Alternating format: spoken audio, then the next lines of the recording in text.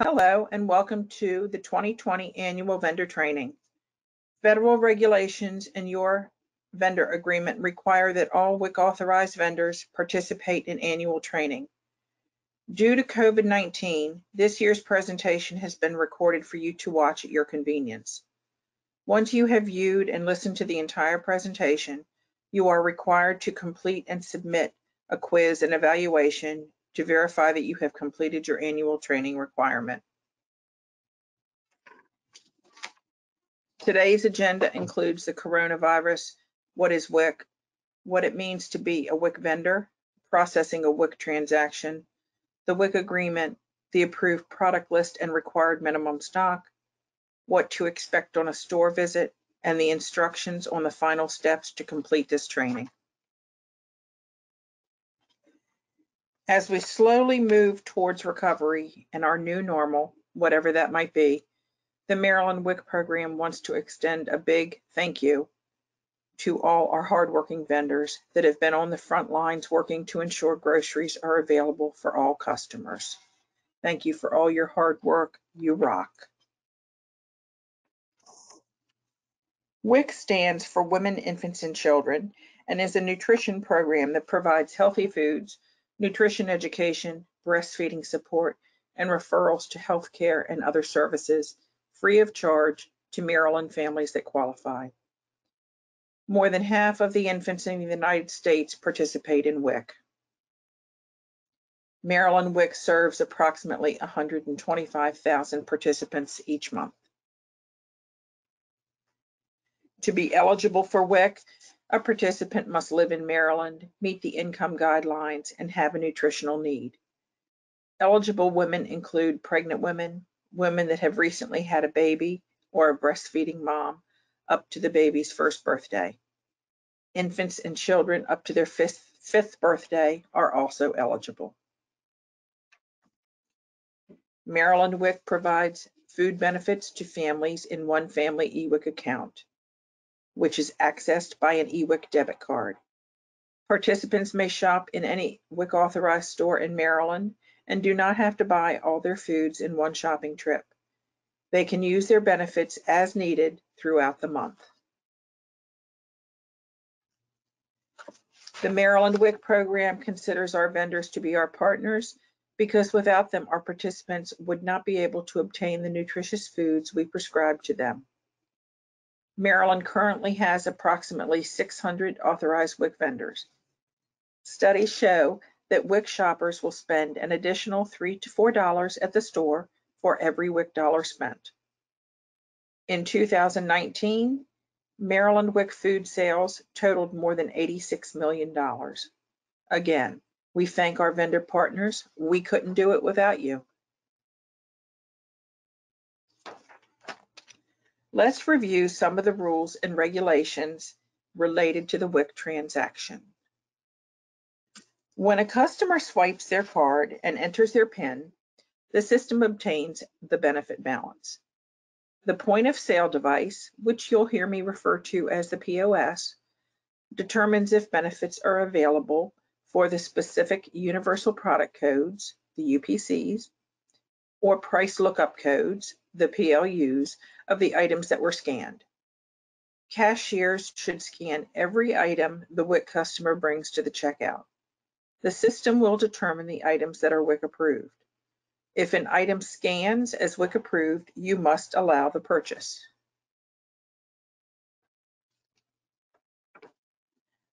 Items not approved by WIC may be purchased with a different tender or voided from the transaction. It is recommended to void by line item and not the entire transaction. If you must void the entire transaction, you must run a balance inquiry afterwards to ensure that benefits were not debited from the participant's balance. Unlike SNAP benefits, once a WIC transaction is completed, benefits cannot be returned to a card.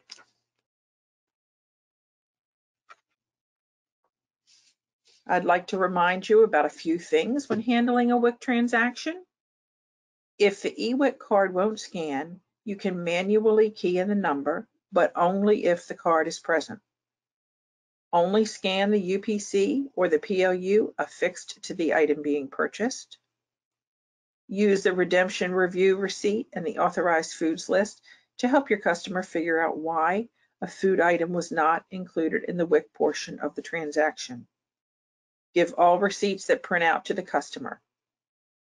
Although it doesn't happen very often, you should know that an eWIC transaction may not have 50 or more WIC items in a single transaction, unless the quantity key is used. WIC customers are entitled to all the same perks as any customer. Always allow and encourage the use of store loyalty cards, sales, coupons, and BOGOs. BOGOs don't work the same in all stores. In some stores, the first item rings up at full price and the second item at zero. In these stores, the participant's benefit balance would have one item debited from their balance. In other stores, the BOGO rings up at half price. In this case, the participant's balance will be debited for two items. It's important to explain this to the participant. If a WIC customer uses coupons, the total of the coupons comes off the order. Cash is never given to the participant. Some of the common reasons an item doesn't scan as WIC approved are: it's not a WIC approved item, it needs to be added to the APL, the item isn't in the participant's benefit balance, or they don't have enough available for the purchase, or they were never assigned the benefit. If you encounter any problems processing an eWIC transaction, notify your supervisor and contact your store's help desk. If your help desk cannot solve the problem, contact Solutran as soon as possible by emailing ebtservices@solutran.com or by calling 866-730-7746. Please have as much information as possible when calling, such as the time and date of the event, the card number, and details about the transaction.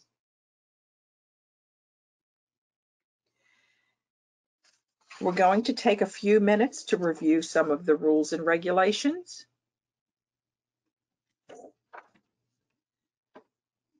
Since most of our authorized vendors are corporate stores, you may not realize that your corporate office has signed a vendor agreement with the Maryland WIC program on behalf of your store. We're going to take a few minutes and review some of the requirements of this agreement. Every store is required to have a designated WIC trainer that is responsible for ensuring all cashiers, including customer service staff, are trained in the proper way to handle a WIC transaction. Every store must have minimum required stock on hand at all hours the store is open. We know this has been a challenge during the pandemic, but we expect stocking levels to return to normal as soon as possible once the state of emergency has ended. Stores are only allowed to purchase infant formula and medical foods from a manufacturer, distributor, or wholesaler listed on the authorized infant formula and medical food supplier directory. The current directory can be found in the vendor resource library on our website.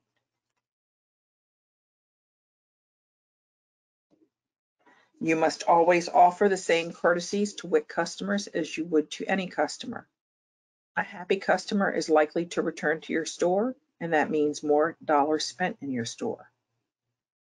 Sometimes participants don't know what benefits they have available to spend and will request that you run a balance inquiry. Please do so when requested. Give all printed receipts to the participant. Be sure that your store has the most recent APL downloaded to the POS. Only scan the UPC or the PLU that is affixed to the item being purchased. Scan books are prohibited. You must always have the eWIC accepted here sign posted in a conspicuous place in the front of the store. This sign lets customers know that they can spend their WIC benefits at your store. Many stores post the sign in their front window or door. I also suggest posting one at your customer service desk. That way, if someone forgets to put the signs back up after the windows get washed, you're still in compliance. Many corporate stores have an all-in-one sign posted that shows all the services a store offers. This sign is not a substitute for the eWIC Accepted Here sign. Stores must have a valid email address that is checked on a regular basis, but no less than once a week to receive information and updates. If your store experiences any problems with a WIC participant, it needs to be reported to us so we can resolve the issue. A problem may simply be a language barrier or lack of understanding of the authorized foods list. The vendor complaint form can be found in the vendor resource library on our website. Vendors are required to keep all WIC-related accounting records and invoices for a period of 3 years and to provide them when requested. Stores are required to have their prices posted for all WIC authorized foods. The prices must be posted at, on, or near each authorized food. How you post the prices is your choice. Some stores price each food item, others use shelf tags, and some post a list of prices. If you choose to use a price list, it cannot have the WIC acronym or logo printed on it. There are some things that a store is never allowed to do. This includes asking a participant for identification or for their PIN. If they have their eWIC card and know the PIN, that's all that's necessary. Stores may not allow the purchase of unauthorized foods or allow substitutions, and stores are not allowed to provide incentive items solely to WIC customers or to use the WIC acronym or logo without written permission from the program.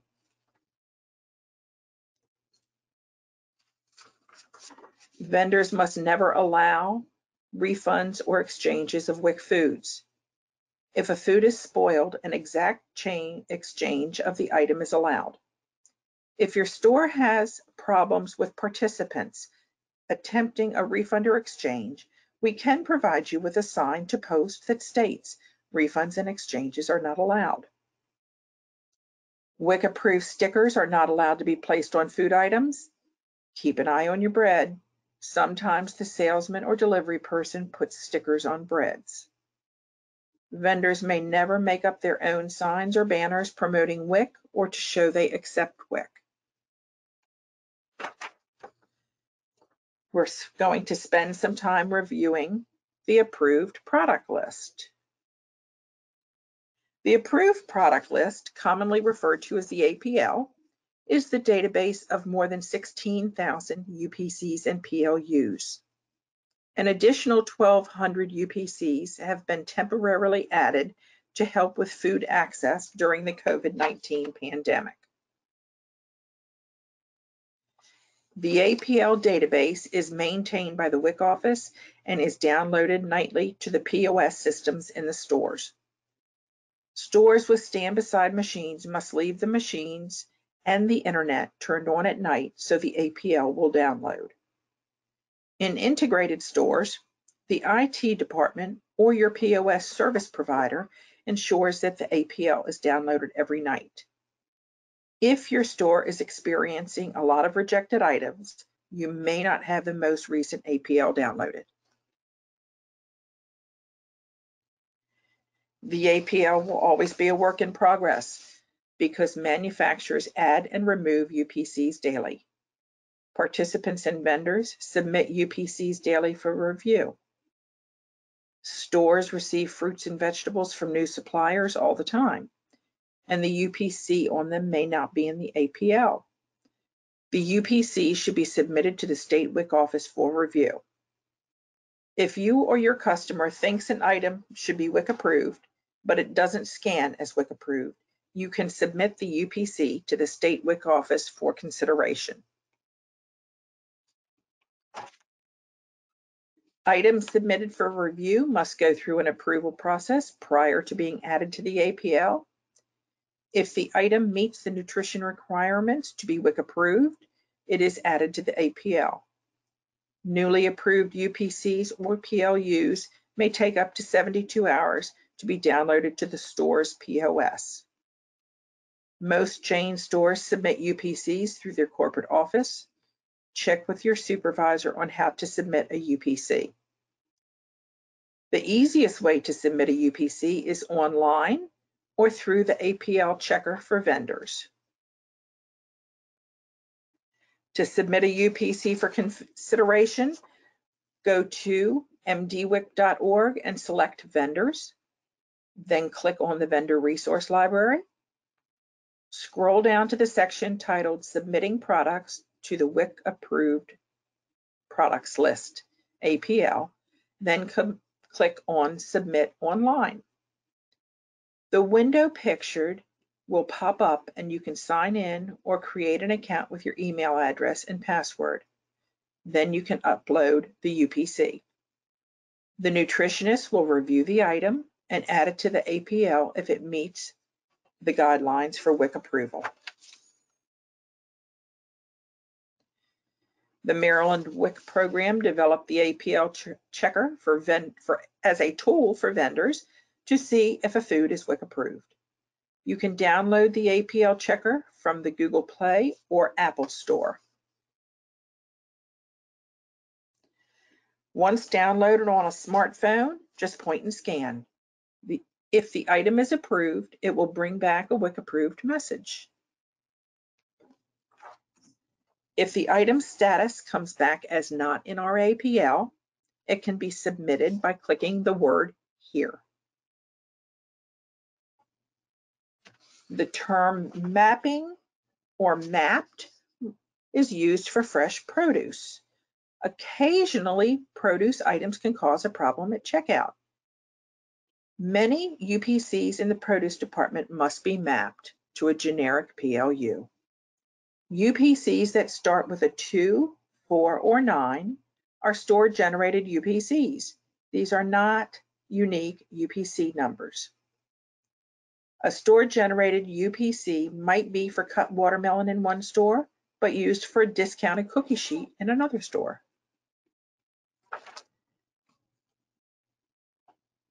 Since store-generated UPCs are not unique and must be mapped within your POS system so that they will scan as WIC approved at the checkout. If you're unsure how to map a UPC, reach out to your store's IT team. We'll now review minimum stock. As previously mentioned, all stores are required to have the minimum required stock on hand and available for sale at all times the store is open.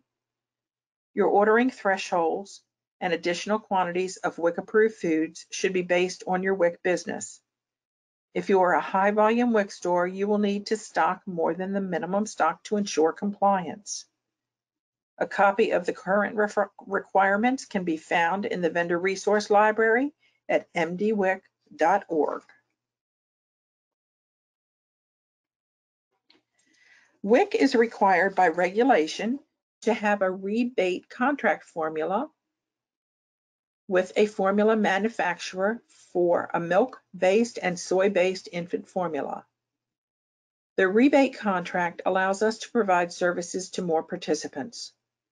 The current contract formulas are Similac Advanced Powder and Similac Soy Isomil Powder.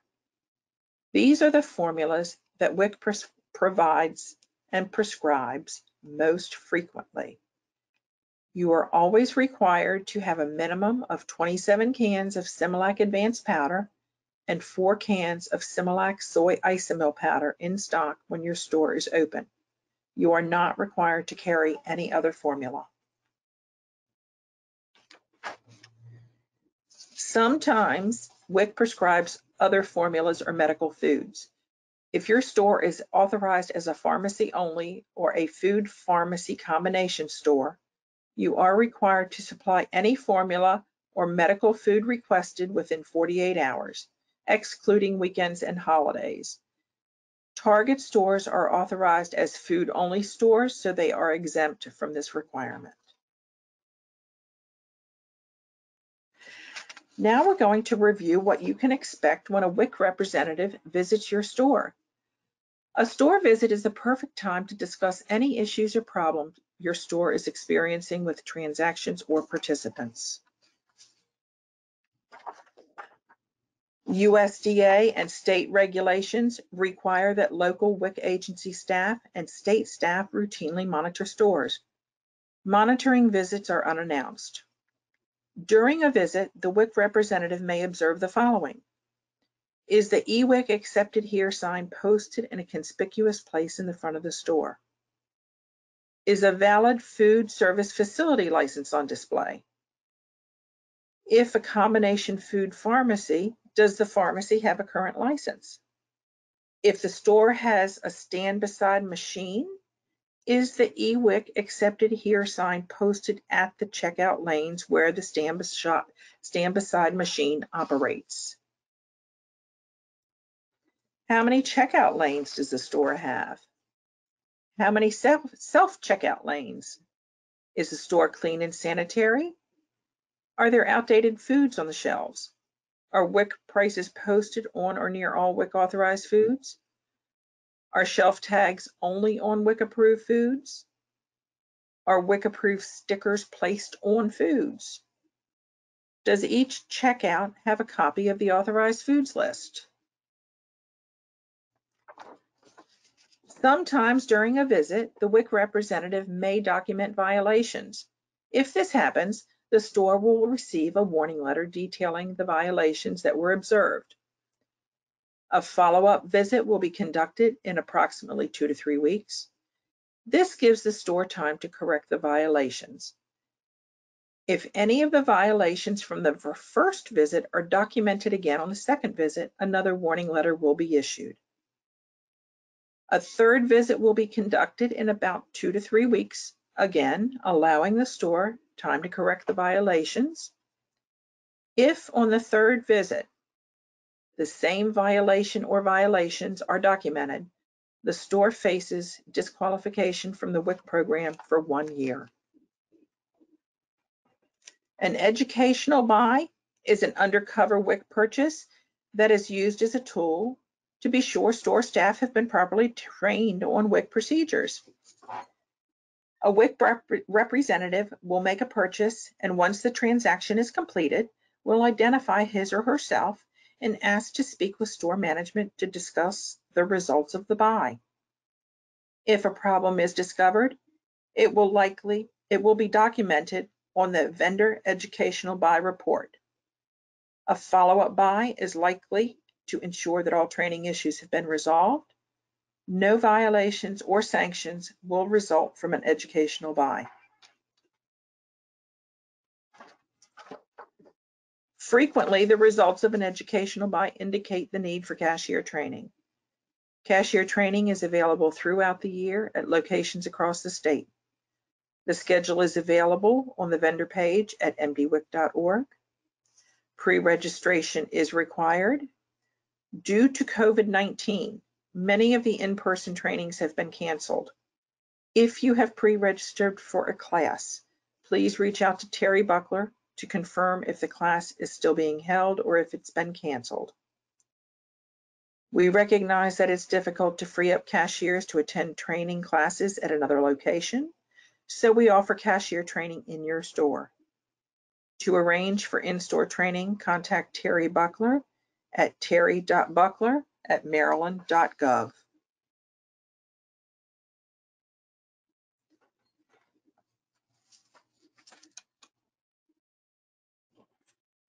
An on-site visit is an unannounced visit that is performed when a store has applied to become a WIC vendor or for the reauthorization of a current vendor. During an on-site visit, the WIC representative will check to be sure that the store has the required minimum stock and may observe the same things that are observed during a monitoring visit. UPCs and prices will be collected for each food category. If a store does not have the required minimum stock on hand during this visit, it will be denied authorization.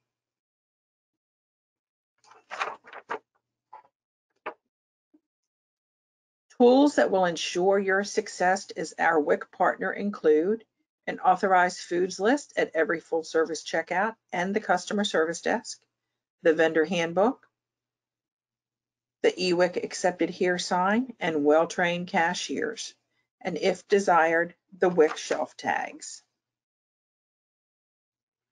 To complete your annual training requirement, you must follow the link in the email you received and complete the quiz and evaluation. Once the quiz and evaluation have been received, your annual training requirement has been fulfilled. If you have any problems accessing the quiz, email terry.buckler@maryland.gov. The Maryland WIC program would like to once again thank you for your participation, dedication, and ongoing support of the WIC program. For additional information, email terry.buckler@maryland.gov.